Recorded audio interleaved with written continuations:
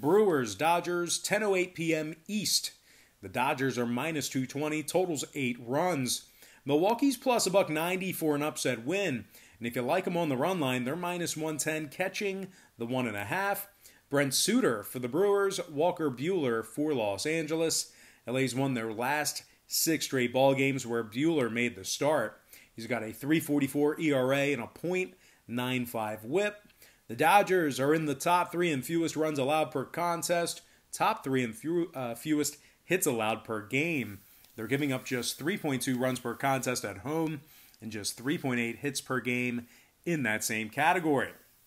LA also went 21-9 at Dodger Stadium this year, and they finished the 2020 regular season with the best record in baseball at 43-17. Corey Seager led the club in hits, batting average, and RBI. Seager hit .307 during the regular season and knocked in 41. Mookie Betts and A.J. Pollock each smashed 16 home runs, and Chris Taylor had an on-base percentage of .366. The Dodgers are in the top 3 in scoring, top 10 in hits. They also won 6 out of their last 7 at Dodger Stadium.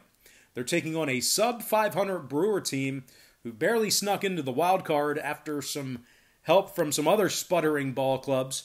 The Brewers have cashed in on the run line in just 13 out of 30 road games this year, and they rank in the top 3 in most strikeouts per game. They're averaging 9.7 strikeouts per contest, nearly double digits they're averaging for the entire season. Now, the Brewers are also averaging less than 7.8 hits per contest when traveling. Milwaukee's lost 4 out of their last 5 head-to-head meetings with LA. Now, total-wise, Brent Suter's last 3 starts all stayed under the posted number. The Brewers also saw their last 5 straight road games stay under the line as well. Meanwhile, the Dodgers on the other side went 5-0 to the under in their last 5 meetings with the NL Central.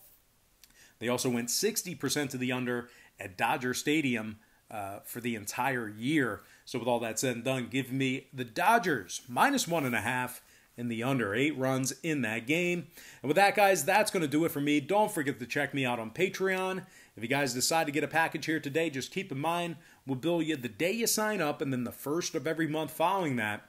Most importantly, guys, got to thank you for joining me right here on YouTube. Really hope you enjoyed all this great free content, all this great free information.